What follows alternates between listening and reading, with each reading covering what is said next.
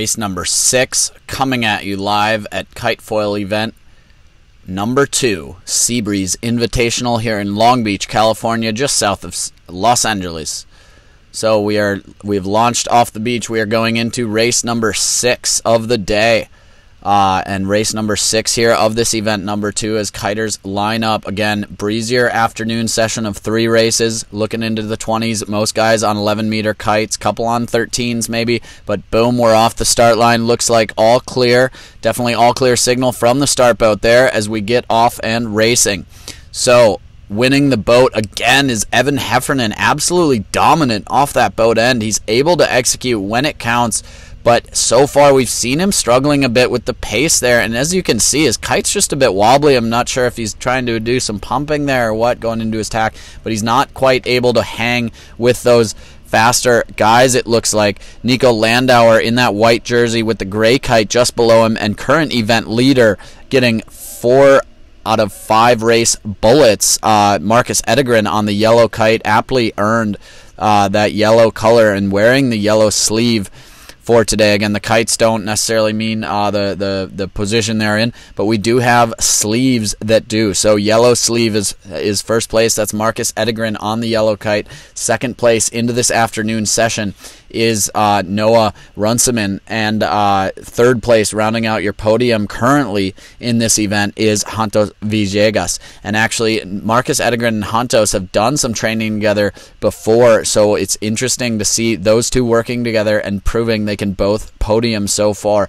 We'll see if they can hold it going into more of this race with leaders tacking off. So that's that was Nico Landauer tacking off first, probably not really shaved, I would say, by Marcus, but nonetheless tacking off as this left hand has tended to pay so far. It seems to be fairly, not quite a fully one-sided racetrack, but definitely if you can be on the left, that tends to help, but it's definitely boat speed that is king today as we come over across the course towards course left with Will Seark screaming upwind on that gray and green kite, able to whip out some really nice boat speed today on his upwinds, but struggling a bit more on his downwinds. So we'll see what he's able to patch together here. If he's not quite in it at the top, he's tended to fall back. We'll see what happens to him. But it looks as though on the orange kite, that looks to be that is Noah Runciman, arguably almost easily in first place here unless a boat comes across from the right leading, but Noah Runciman on the orange kite and Santos Villegas coming across tailing this pack on the left, but you can see he's hitched into a bit of a lift here and he's actually starting to gain on those leaders with Neil Marcinelli there on the blue kite just to his leeward. And just a little behind, so he's hot press coming into this windward mark as we go down onto the water and see these guys enter in to mark number 1. They have a 2-lap race here, so we'll see what continues to pan out as Marcus Edegren goes for the tack, but it is Noah Runciman fairly easy in the lead, and Marcus goes down. Oh, but he's able to save it, so just clipped a wave there. We'll see if he can get up and over the mark. He's pumping. Can he make it? Marcus Edegren gets up and over the top of the mark, and followed by Will Sear in third, Nico Landauer in fourth, followed by that was I believe Evan Heffernan. They're rounding right in front of you, so he actually got beat out by Neil Marcinelli coming around that mark. And on the purple kite here is young gun Ryan Satterberg, only 16 years old, and able to press right into this top group already. So we'll definitely look to see more of him as we continue on. We'll have to get an interview with him, how he's gotten started in this awesome sport and how he's going with it, because he is absolutely right up there, right nipping at the heels of these leaders, and it's absolutely amazing to see him here at that young age already. So going back to our leader right now, this is Noah Runciman. We'll see if he can hang on this downwind, but right behind him, he's come out of nowhere this event. We didn't have him up at the Delta Pro in Sherman Island. He wasn't able to attend, but now that he's back, he's been on fire this event. He's currently sitting in second place wearing the silver sleeve, wearing the blue sleeve, notifying us of that right now into this afternoon series of 3 races. So we'll have races 5, 6, and 7. We're on race 6 right now. First downwind, and it's Noah Runciman leading out this race. But again, Marcus Edegren hot on his heels in that yellow kite, yellow sleeve you can see on his arm as they come downwind here, followed by Santos Villegas, both training partners, Marcos and Santos, coming into this leeward mark. So we'll see if they're able to hunt down Noah. They're definitely gaining every second. Noah not with the best rounding there, but again, Marcus clips some water here. He's had some issues with that today, but nonetheless, he is leading the event, so clearly it's working. He's able to push harder than anyone else. He's had some pretty gnarly wipeouts from it before, but we'll see what he's able to put together here. He's working a bit of a high mode here. He's definitely got his kite well clear cover-wise on Noah, who's leading out. We'll see. We actually saw him roll someone in another race, so we'll see if he's able to do that. The other guys looks like they were following out of this mark, so right now just following this pack of top three. These are your leaders in this race. This is Noah Runciman going for the tack. Marcus Edegren, smart move, just goes for a clean duck there. Knows he can come back later on and stay in this fight with Santos Villegas going out right.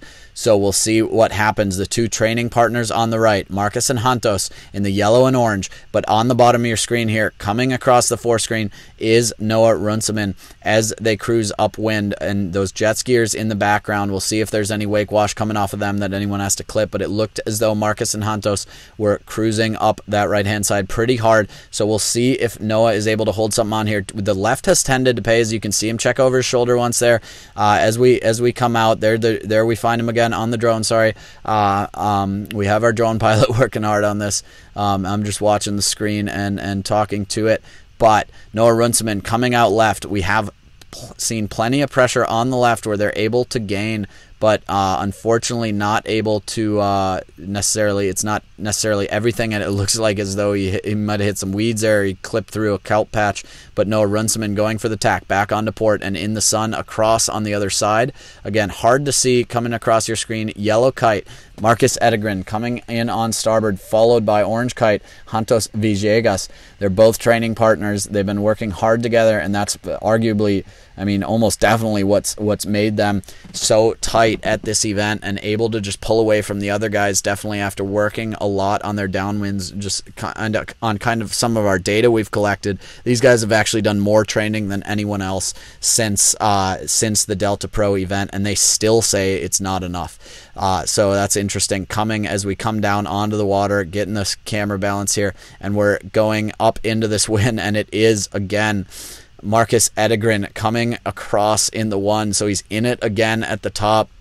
Will he be able to pull something out on the downwind? And now it's Santos Villegas. So the right did tend to pay a little there, which is interesting.